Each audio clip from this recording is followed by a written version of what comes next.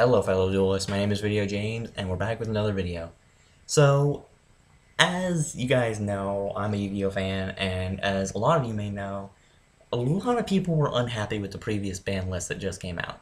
And as the fact that the new ban list just came out today, I decided that I would make a reaction video reacting to said video. But during the recording, for whatever OBS's better judgment is, it decided to not record the audio. So essentially, that whole 22-minute video of me actually reacting to the ban list, gone. No audio, no nothing. So rather than make a second reaction video, quote unquote, and be disingenuous, I decided I would do a discussion video on the new topics in the ban list rather than simply going back and trying to fake and be like, oh, this got banned, I'm amazed. Now, of course, you guys know I never get that enthusiastic, but, you know, there are some people that do go a little overboard with the ban list. So this ban list just came out today. It came out about 2 hours ago as of this point. I think it came out at about 12:30 or so, 12:45? No, actually, hour and 40 minutes ago. It came out at like, it came out at about 1:20.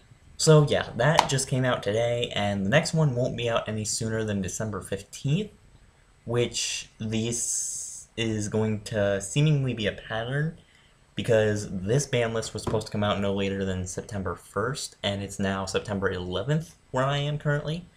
So if that's any indication, then the next ban list will probably be around Christmas time. But with that being said, I'm going to set a couple precedents for what I expected out of this ban list. So when I saw the ban list last time, and when I saw a couple YouTubers' reactions to said ban list, Simo being one, link in description, I saw that not really much had been changed, and I'm like, okay, I can see some stuff didn't get hit, and I feel like some stuff does need to get hit. I think my two specifics last time were Block Dragon and O-Lion needing to get at least hit in some way, shape, or form. And as the game has kind of advanced a little bit, more physical cards have been coming back into play, and we've been getting more releases. I do feel like there's some cards that have been bumped up that do really need a, hey, this needs to get a ban, or this needs to get a limit, just to kind of power balance it out. So let's take a look at some of those cards, shall we? So the first one that came out was Block Dragon, and this is actually in the ban section, as you can see, first section that we're talking about. And I'm honestly not really thrilled that it got banned. I'm happy it got power cut because it did need it. It was really broken for Automatia, and it was kinda doing a bit of favors for fossils, but I do feel like it should have at least just been kept limited because it still provided that deck with a lot of help. So if you don't know, Block Dragon, basically, if you use it to, you have to summon it by banishing 3 Earth monsters from your grave, or from your, I believe, field, you can special summon it, and when it's sent to the graveyard, it allows you to search 3 Earth Rock monsters whose level equal 8 from your deck to your hand. And that worked out really well in decks like Automatia, where all of the tuners equal level 8 separately, and you could just link it away into something like Crystron Needlefiber using a Researcher and a Gallant Granite. So yeah, Block Dragon getting hit, good call, honestly. I feel like Block Dragon did need to get hit. I do agree with that one. The next two I also really agree with, just because Crystron Needlefiber, and I'll explain a little bit more what I mean by that. So, Needlefiber. Oh, Needlefiber, such a controversial monster. So, for those of you who have never heard of Needlefiber, or know it by the more popular name of Halqifibrax, I'm just kidding, no one calls it that. It is basically a 2-link monster that points down in both corners that only needs 1 tuner as a specific requirement, and it can be any other monster. It basically lets you special summon any level 2 or below tuner from your deck when it's link summoned. I'm thinking tuners. And this was used to make a lot of basically first turn, I'm gonna make this unbeatable board and just flood my field with cards like Mecha Phantom Beast O-Lion and Jet Synchron, which, you know, that itself, not the biggest problem. The biggest problem, though, was the way this combo was being used, because rather than be used in decks like actual Mecha Phantom Beast or in actual Synchro decks, It was splashed into pretty much every deck imaginable to make combos with stuff like Appaloosa, with stuff like Boral Sword, or Boral Savage Dragon. Basically just to kind of make it this one combo for every deck that everyone used and kind of shoved in no matter where they could fit it. And it really just, it irked me to see that, because it was like, this does nothing for your deck. This just gives you a combo that is overpowered. This is essentially the equivalent of shoving Vert Anaconda and Red Eyes Fusion into a deck just to summon Red Eyes Dragoon. And honestly, it really is that kind of thing, that people were just shoving Jet Synchron, Mecha Phantom Beast O-Lion, and Needle Fiber into whatever deck they wanted just to have that one overpowered combo that you couldn't really break through. So them being banned, I actually do really think was a good call. Jet Synchron being banned, I can kinda disagree with in terms of just Synchros, because Synchros, they finally had a chance to come back, and then we got Glow Up Ball banned, which, I mean, always happens when Synchro decks come out, but then we get Jet Synchron banned, and it's like, you know, you're really forcing us back into the Yusei style, aren't you? But yeah, these two cards, absolutely, I feel like getting hit was a good call on Konami's part, so good job, Konami. And then we also didn't get much else on banned. Actually, we didn't get really anything at all on banned. Pretty much everything else is still same old stuff. Number 16, number 42, number 95. Stuff like Substitute, stuff like the Dragon Rulers, the Firewall Dragon, Nightmare Goblin, Nightmare Mermaid, Summon Sorceress, all that stuff. All that got unbanned, or unbanned, still banned, rather. And not a whole lot really got added. Honestly, these 3 cards is the only thing being added to the ban list, but I still feel like they're going to have a good impact. And then we also have the removal of stuff to the limited list. So one of those being Double Iris Magician.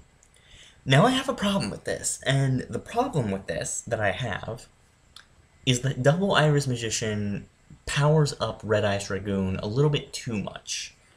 So if you don't know what it is a level 4, 1500 attack point Pendulum Spellcaster with a Pendulum Scale of 8, whose Pendulum effect is that basically it targets one monster, it gives it a bonus to any damage it gets to where that damage is doubled, and I believe it also gives it an attack boost. I might have to check that. Okay, no, it just gets increased battle damage if it battles an opponent's monster, but still, that really combos off of Red Eyes Dragoon, just because if you know what Red Eyes Dragoon does, if it negates literally anything, you can discard a card to do that negation, and it gains 1000 attack permanently. Now, that's a little broken, in the main sense that it can do that for anything, so if you negate it, if you try to negate its first effect, it can then negate that effect and gain 1000, and then its second effect will go off, dealing the damage to you anyway. And then that Pendulum monster will also give it the chance to be like, hey, I'm a 4000 attack point monster, I'm going to hit you for some damage, and then that damage is also going to be doubled on top of the damage you just took. So honestly, Iris Magician is one monster I really don't like being brought back at this particular time. Limiting it was a good call. Semi-limiting it would have been very bad, but limiting it, good call. The only problem is there are spell cards that can search Pendulum Magicians, so I feel like there's going to be a bit of an issue in that, but I still feel like limiting it was a good call, and though I may not like to see it, I can understand why it's probably back. And then we didn't really get much else in terms of monsters in Limited. We got Phantom Knights of Rusty Bearshade back, but then we get to the spells, and the spells are an interesting case for Limited, because we got Harpy's Feather Duster back, first off. Okay, that's great, thank you. Probably to deal with the Madolche cards that just came out, and a bunch of other spell and trap cards that are being a problem lately. But now we also have Called by the Grave, something that was not on the ban list at all, never been on the ban list, and is now limited. Now the reason I have a problem with this, and it's a very big problem, as we'll see later, is a lot of graveyard monster decks are actually coming back, and on top of that, hand traps are still a thing. Hand traps, by all rhyme and reason, have not vanished. They are still very much apparent, and actually are becoming more apparent. And matter of fact, in the last few duels I've seen, I've had like 5 hand traps dropped on me per duel, and it's really just they're coming back, and they're making it their mission to make sure that they're here to stop stuff like Dragoon, stop some newer stuff, pretty much just to stop whatever they can. So, limiting Called by the Grave, not only because of hand traps, but also because of the return of, again, graveyard-based decks, is a really weird call to me. I mean, I would have agreed with something like semi-limited, very rational. I would have believed that for Called by the Grave. But having it not be semi-limit and instead be a limit is a real weird call, especially since even with stuff like Impermanence, we've never gotten something like that. And then yeah, that was pretty much it for the limited, and then semi-limited didn't really change that much either. We got Burning Abyss back, which, good thing, because Burning Abyss, again, graveyard-based deck, they were going to make a comeback during this season anyway. So having them get some of their good cards back from being limited, good idea. But then we also have ABC Dragon Buster and Totally Awesome. Now, let me explain why I don't like these cards, because I really don't like them. I really do not like them. And it's essentially the same reason I don't like Dragoon. When you have a card that is this powerful, there's a point where it's like, okay, this needs to get limited, or this needs to get banned, or this needs to at least in some way be affected. Semi-limiting a card doesn't really do anything. You still have 2 copies of the card, making it very easy to pull. It's a 10% chance in a 20 card deck and a 5% chance in a 40 card deck. But as someone who plays a game where there's a lot of 5% chances that go on, 5% can still happen. And it can happen very often. So seeing these cards come back, I'm a little tilted at. I can understand why they needed to come back to kind of counter stuff like Dragoon that's going to be coming out. But I really do feel like that they should have not been semi-limited. Semi-limited is just a little bit too much. I mean, you do have to have them that high to kind of counter Dragoon, since Dragoon is unlimited. But at the same time, I really just don't like them being at semi-limited. Honestly, it scares me. And then for the last bit of stuff, the actual last cards on the list, we have Makiura, the Destructor, Tour Guide from the Underworld, Evigishki Gustraken, Pantheism of the Monarchs, and Sky Striker Mecha Widow Anchor. Now, if any of you are a fan of Farfa, you'll know that he's been calling Widow Anchor coming back to 3 for a long time. But in terms of the stuff that's been unlimited, I don't really have much of a comment. I do have to say that Tour Guide from the Underworld coming back, good call for a lot of, again, graveyard-based decks like Burning Abyss. Like, Burning Abyss is really gonna appreciate Tour Guide. But other than that, I don't really, see any real oomph here. The only real oomph I can see is from Tour Guide from the Underworld, maybe Sky Striker, Widow Anchor. But with Widow Anchor being at semi-limited in the last ban list, it's kind of okay that it's really shifted from limited, or from semi-limited to unbanned. There's not really any kind of difference there. Again, there's not really much difference between a semi-limited and unlimited. So that is all of the cards that got added to the ban list. And now for my actual thoughts on stuff that should have been added. So, I know it's not a card that's been out for a long time. I know they had to give the same treatment to Adamantia, but I'm going to say it right now. Red Eyes Dragoon needs to be limited, or at least Red Eyes Fusion.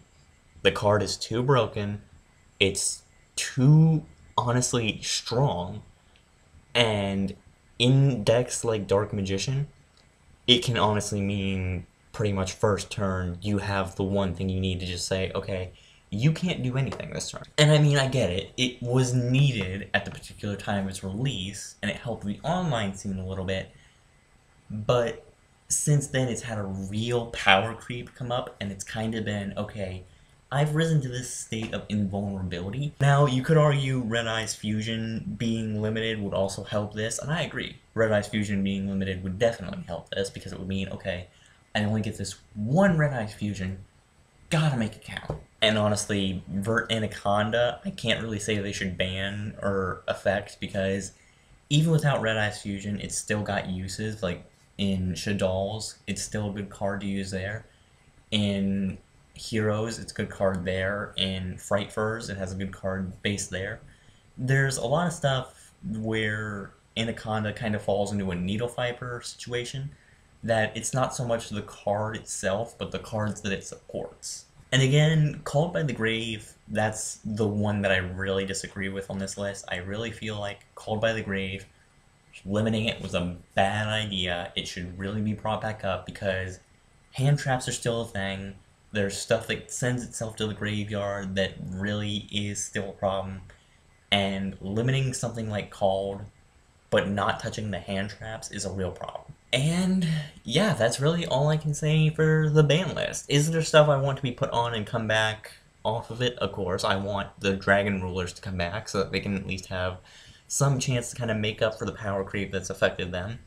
I would like Jet Synchron to at least come back to Limited so that it can be used for Synchro decks, and Synchro decks can at least play again. But as it stands, with this ban list, I'm satisfied, I'll say.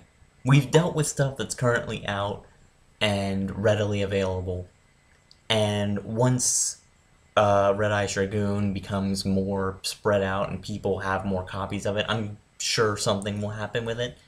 But as of right now, I feel like they've dealt with a lot of stuff that's been physical for a while. It's been a problem, and I can really appreciate that. So again, good job, Konami. But with that being said, I'm going to leave this video here. I hope you guys enjoyed it. There will be links in the description. There will be a link to the ban list. There will be a link to the commentary I did on Simo's video. There will be a link to Simo's video. So you can kind of see what I was talking about with the last ban list and kind of get more of a idea of what the last ban list kind of looked like. But if you did so happen to like this video, you can go ahead and slap the like button as always, and I will see all you beautiful people in the next video.